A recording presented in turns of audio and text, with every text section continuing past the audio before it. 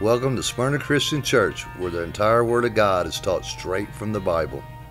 Good evening. Welcome back to Smyrna Christian Church. Going to get into another round of questions this evening. Always remember 1 Corinthians chapter 8, verse 2, where it says, "If any man thinketh he knoweth a thing, he knoweth nothing as he ought yet to know." And the point is, don't ever think that you know everything about something to learn in the Bible. There's always more to learn about every single subject. And as soon as you start thinking, oh, I don't need to study anymore about that certain thing, I already know everything there is to know about that, that's when you're making a huge mistake.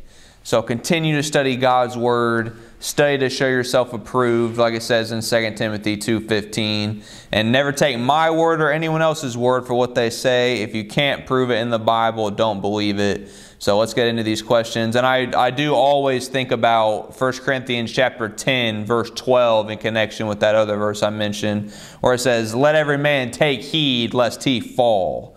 So let's get into the questions. Let's ask, and of course there's no gender in that, man and woman. So let's get into it. Let's ask a word of wisdom from our Father. Yahweh, Heavenly Father, we thank you so much for your word. In this place you've given us, we can teach your word. We ask you to guide us through this study with your Holy Spirit. We ask you to give us eyes to see and ears to hear, to understand and teach your word. We ask that your words be spoken and your will be done during this study. Thank you, and we love you so much, Father. In Yeshua, Jesus Christ's precious name. Amen. All right, first question. We don't know this person's name. I thought those on the good side now in paradise will be in the millennium if they don't know the whole truth. Who are those who overcame before? Thought God's elect, the 7,000, are the ones who overcame before. And so, first of all, they're speaking of the gulf of Luke chapter 16, how when everyone dies, they either go to the good side of the gulf or the bad side of the gulf. Now, those on the good side of the gulf, they have an eternal soul. They do not have to be taught in the millennium. They overcame by believing in the Savior Jesus Christ. So they believed while they were in the flesh. They accepted Christ as their Savior. So when they died, they went to the good side of the gulf. They have an eternal soul. They do not need to be taught in the millennium. But then God's elect, those were those who they overcame in the first earth age, when Satan rebelled and they stood against Satan at that original rebellion. Like you see in Ephesians chapter 1 verse 4, the elect were chosen before the foundation of the world. And of course the elect served Jesus Christ in the flesh also. But they were even chosen in the first earth age. And you see that the elect in Revelation chapter 20, you find out they will be priests and they will reign with Jesus Christ through that 1,000-year teaching period. Tammy from Virginia. Jesus said he will come same way he left. Does this mean he will ride a white horse into Jerusalem, like he rode a donkey into Jerusalem? Well, it is true that he was on a donkey at one point during the first advent. And it's also true, you see in Revelation chapter 19, that when he arrives at the second advent, he will be on a white horse. But you're referring to Acts chapter 1 verse 11. It says that he's going to return the same way that he left. So the way he left has nothing to do with him when he was riding on the donkey. Acts chapter 1 verse 11, this is what the two angels spoke after Christ ascended to heaven, after he resurrected and he walked with them for 40 days. Then he ascended and returned to heaven. And then there was two angels right there, and this is what they said when that happened, which also said, "Ye men of Galilee, why stand ye gazing up into heaven? This same Jesus, which is taken up from you into heaven, shall so come in like manner as you have seen him go into heaven." So this same Jesus, he is going to return at the second advent. And you see in verse 9 of Acts chapter 1, it says, "He was taken up, and a cloud received him out of their sight."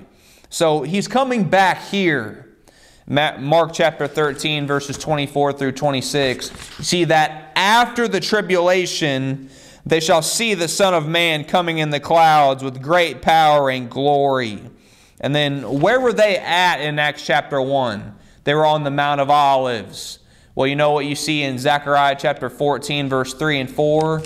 It's telling you that when the day of the Lord comes, the Lord is going to go fight against the nation just like he fought in the day of battle.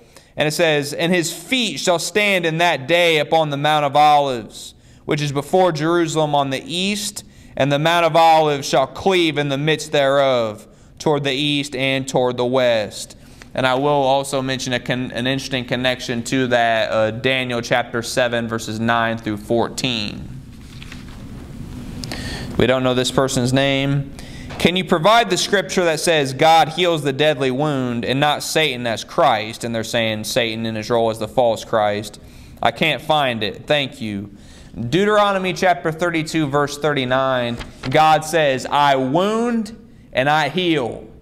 And you read about the deadly wound in Revelation chapter 13. You see that even before the deadly wound, Satan's on earth. He's taken over. He has great power and authority. And that seat, what's that seat in the Greek? It means a throne. So he has all that on earth even before the deadly wound. But then comes the deadly wound. But then the deadly wound is healed. And then when the deadly wound is healed, that's when he will convince everyone in the world, except for God's elect, that he is the Messiah. So do not be deceived. And that beast of Revelation chapter 13, verse 1 is Satan, just like the dragon of Revelation chapter 12, verse 3 is Satan. Satan has different roles. Mark, we don't know where Mark's from. Out of curiosity, where in the Bible can I find information about the sons of Anak and the mention of fallen angels? I have never really been taught about fallen angels, and it is a new concept to me. I would like to understand more and have biblical support if I am to share with others. So first of all, I will mention the sons of Anak. That is the descendants of the fallen angels. And the descendants of the fallen angels, their offspring, are giants. The first place you learn about the fallen angels is Genesis chapter 6, where they are called the sons of God. Every single time in the Old Testament when the phrase sons of God is used, it's talking about angels. And it's only used about 5 times. Genesis chapter 6, also in Job chapter 1 and 2, and Job chapter 38. So you find out in Genesis chapter 6 that the angels, they came to earth. And they seduced women, and then giants were born. And you read also about it in Jude chapter 1, verse 6. It speaks about the fallen angels, how they left their habitation. They were never born of woman, but they left their habitation in heaven. They came to earth and they seduced woman. And they are damned for that reason. And then, so about the sons of first I want to mention, so they were here. But they're also, and then they also came another time, as it says, also after that, in Genesis chapter 6, about verse 4, they came a second time even after the flood of Noah. And that would be like that's why Goliath, the giant, was here, because of that second influx. He was of the offspring of the fallen angels. But they are coming back again in the future, even to us. And we don't know how soon or how far away that is. But Revelation chapter 12, verses 7 through 9, when Satan is cast out onto this earth, and when he arrives as the Antichrist, the fallen angels are coming with him, claiming to be ministers of God, coming to bring you to Christ, but it's the false Christ. Now concerning the sons of Anak, make note of Numbers chapter 13, verse 33. It says, and there we saw the giants, the sons of Anak, which come of the giants. And we were in our own sight as grasshoppers, and so we were in their sight. You can also read about them in Deuteronomy chapter 2, verses 10 through 11, and many other places you can learn about the fallen angels and their offspring, but those are the places I'm going to mention here. I'll also mention those 2 times where you have the word giants in Numbers chapter 13, verse 33, as well as when you have the word giants in Genesis chapter 6, verse 4. Those are the only 3 places that the word Nephilim, that Hebrew word, is used. Craig from California. So there must be a church of Antichrist, ? And yes, it's called the synagogue of Satan. You can read about the synagogue of Satan. It's mentioned in Revelation chapter 2, verse 9, and Revelation chapter 3, verse 9. And also make note of Mark chapter 13, verse 9, and Luke chapter 21, verse 12, where it's speaking about when it's time, when you refuse to worship the false Christ, you will be delivered up before kings and rulers. You will be delivered up before the synagogues, and you will stand against Satan, and you will allow the Holy Spirit to speak through you. And of course, Satan himself is the Antichrist, not some flesh man. We just mentioned Revelation chapter 12, how Satan's going to be cast out of heaven onto this earth. He's not coming here to watch some guy get worshipped. The Antichrist is Satan himself. D from Arkansas. Can you tell me where in the King James Bible it says we are not to call anyone moros? And that is Matthew chapter 5, verse 22. I'll read it. It says, "But I say unto you, that whosoever is angry with his brother without a cause shall be in danger of the judgment. And whosoever shall say to his brother, Raca, shall be in danger of the council. But whosoever shall say, Thou fool, shall be in danger of hell fire." That word fool is moros. First of all, what's that word Raca means? It means empty. So that'd be like you telling someone, oh, you're too stupid to ever understand this. That'd be like you saying to them, Raca, then you're in danger of the council. You're not in a good spot. But if you call someone moros, that's like you telling someone that you don't ever even have a chance to be saved. That's what it'd be like to call someone moros. So what to say, if you do that, then you're the one that's in danger of hellfire. So certainly do not want to go that way. Jerry from Michigan. Was Pharaoh and Nebuchadnezzar types for the Antichrist? Trying to figure out if Antichrist or the New World Order, and if we will work in one of them like Joseph and Daniel. Or am I reading it wrong? Pharaoh and Nebuchadnezzar are types of the Antichrist. You can read a lot about Pharaoh in Ezekiel chapters 29 through 32. And even in Ezekiel chapter 31, you even have Satan himself described. But of course, Satan is not Pharaoh, but he is a type. And in Ezekiel 31, it's kind of saying, look, you think you're so great? Look how great Satan was. And he's still going to be destroyed. He's still damned. So kind of will knock people down a peg or two there. But so anyway, Nebuchadnezzar, of course, is one of the greatest types for the false Christ, for the Antichrist, where he's even called, Nebuchadnezzar is the king of Babylon. But you even say that, you see that Satan is even called the king of Babylon in Isaiah chapter 14. He's also called Lucifer there. And what's Babylon mean? It means confusion. So yes, Nebuchadnezzar and Pharaoh were types. But you say, will we work in, you're saying, are we going to work in the one world system? Absolutely not. That's what it means to take the mark of the beast in your right hand, means to work for Satan and his system. That is something we will never, ever do. Revelation chapter 13, verse 16 and 17 says, "And he causeth all, both small and great, rich and poor, free and bond, to receive a mark in their right hand or in their foreheads." To have a mark in your right hand, that means you're doing Satan's work. To have the mark in your forehead, that means you're deceived in your mind. It's the opposite of having the seal of God in your forehead, like you read about in Revelation chapter 7 and Revelation chapter 9. And then verse 17 of Revelation 13 says, "And that no man might buy or sell, save he that had the mark, or the name of the beast, or the number of his name." And is that going to be a problem? Of course not. How much have we been learning in Psalms how much God provides? And if you were to doubt that after even what we just read this last Sunday, what was it, Psalms 106? After that, if you would ever doubt that God would provide, then you got big problems. God provides every step of the way. But you see, and that Revelation 13, verse 16 and 17, that's after the deadly wound is healed. That's when everyone's got to make a choice. And he's going to make the decree that everyone must worship him. He's claiming to be God. But of course, we will not worship him. We will stand against him. And you will never, ever worship the false Christ. We never will. but many, many, many will, because they were never taught God's word. Do not be deceived. Cynthia, we don't know where she's from.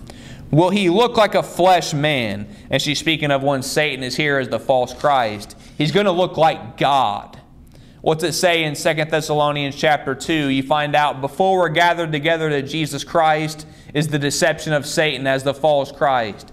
It says, he opposeth and exalteth himself above all that is called God and that is worshipped, so that he sitteth in the temple of God, showing himself that he is God. Ezekiel chapter 28 verse 12, it describes Satan. That's where you even learn about even his rebellion in the first earth age. It says he's full of wisdom and perfect in beauty. And what's it say in 2 Corinthians chapter 11 verse 14? It says Satan himself is transformed into an angel of light. And that word transformed, it can even mean to disguise. And Satan, he will have that power to transform. Do not be deceived. Darby from Kentucky. Do you know if the word hanged is supposed to be grieved, written in Matthew chapter 27 verse 5? Is it true that hanged is mistranslated? That word translated as hanged in Matthew 27 verse 5, the Greek word is apankomai, and it means to strangle.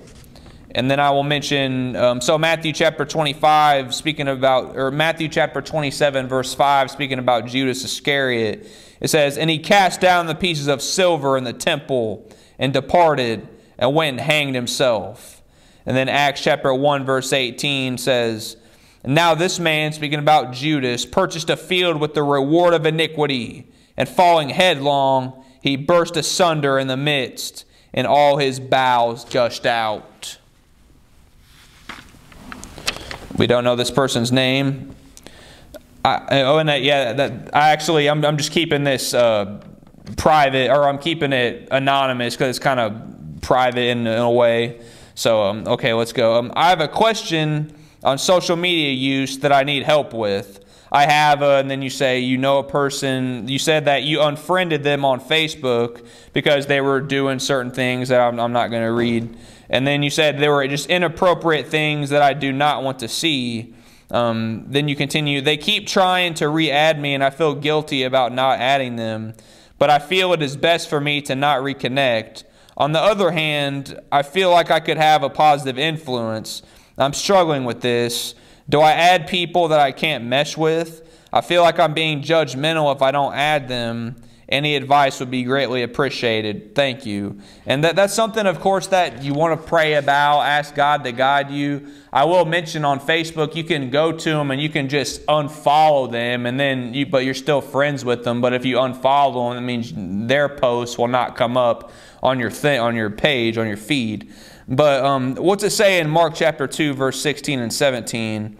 It's when it was when the holier-than-thou Pharisees, they said, how is it that he eateth and drinketh with publicans and sinners? When Jesus heard it, he saith unto them, they that are whole have no need of the physician, but they that are sick. I came not to call the righteous, but sinners to repentance. In Isaiah chapter 65, verse 5, it says, speaking of certain which say, stand by thyself, come not near to me, for I am holier than thou. And when someone acts like that, it says, these are a smoke in my nose, what God says, and a fire that burneth all the day. Now, I know that you in particular are not acting like a holier than thou hypocrite, but you're just trying to do the right thing here. But I just want to mention those scriptures. And it's one thing if someone's trying to come to you, trying to convert you to some false religion. I mean, in that case, yeah, have nothing to do with that. Ever, of course, then it's time to separate yourself from someone. But, and like I said, you have to let God guide you on this, of course. But I mean, Christ came to call sinners to repentance. So, like you said, you could be a good influence on them. What would be incredibly tragic is for if you were to just have nothing to do with them at all, just because maybe they were doing some things that weren't all that good, you know, but then if they think you're acting like a holier than thou hypocrite, then that could even maybe turn them away from God. So that would be the greatest tragedy in this. And once again, I know that you are not acting like a holier than thou hypocrite. I know that. But I just want to mention those scriptures. Do as God guides you to do always. You pray about it. We'll be praying for you on that. One more question. Scott, we don't know where Scott's from. My question is in Daniel chapter 7, 11 and 12, verses 11 and 12. The role of the beast, one world order, and the role of Antichrist, Satan, is thrown in the lake of fire before the millennium. And that's really spelled out in Revelation chapter 19, verses 19 and 20. But the beast is a role of Satan. And then you continue. What is the name of the role that Satan will be playing when he's released from the pit after the 1,000-year millennium? So like you said, when Jesus Christ returns, then Satan's role as the beast and his role as the false prophet are cast into the lake of fire. They are no more. He can never use those roles again. But then, so let's go to Revelation chapter 20. What's it say in verse 2? It says, and he laid hold, he being an angel, he laid hold on the dragon, that old serpent, which is the devil and Satan, and bound him 1,000 years. So you still have those 4 roles right there mentioned. Then Revelation chapter 20, verse 7, it says, and when the 1,000 years are expired, Satan shall be loosed out of his prison. So he's called Satan there. And then Revelation chapter 20, verse 10, and then so you see in those next couple of verses, he goes out to deceive, convince whoever he can to follow him at that time. He can no more disguise himself as Christ. He can no more use that role he had even as the beast. But he's going to even convince very many people to follow him, which is crazy, but that's what's going to happen. Then verse 10 of Revelation chapter 20 says, and the devil, so there he's called the devil, that deceived them, was cast into the lake of fire and brimstone, where the beast and the false prophet are. And once again, those are simply roles of Satan, and shall be tormented day and night forever and ever. You find out in Ezekiel chapter 28, verses 18 and 19, that a fire will come from the midst of him, and he'll be turned to ashes. And it says, never shalt thou be anymore. Now let's take a second on these roles. And so he's called the serpent. You know that's from Genesis chapter 3 when he even beguiled Eve. You also read about it in 2 Corinthians chapter 11 verse 3. Well, you remember what he said in Genesis chapter 3? He said, ye shall not surely die, but your eyes will be open and you'll be as gods. Well, what do you think he's going to be saying to people when he's let out the millennium? He's going to be saying, oh, you're not going to die. God's not going to cast you into the lake of fire. Just follow me. You'll be as gods. And many people are going to even follow him at that time. The devil, what did he, that takes you to Matthew chapter 4. How did Satan try to tempt Jesus Christ? He's called the devil there. He quoted Scripture, but he barely twisted it to make it false. He used religion. What about Satan? That's his role as the accuser.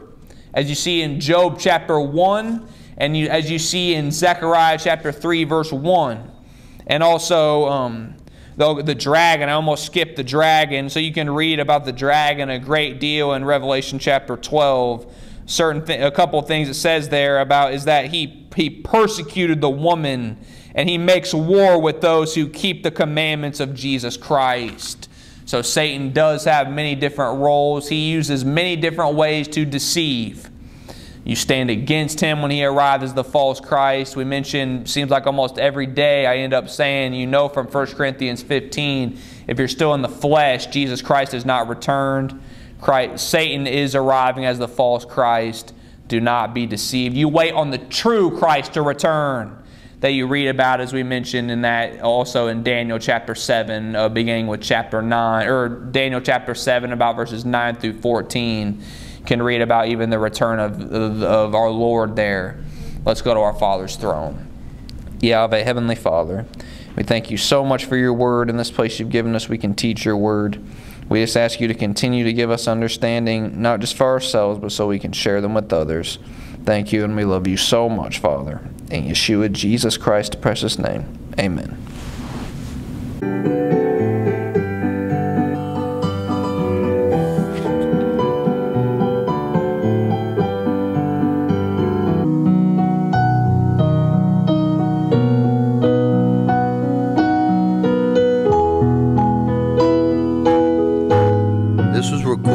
year 2024 at Smyrna Christian Church in Kokomo, Indiana by Pastor Jesse Sisk. God bless.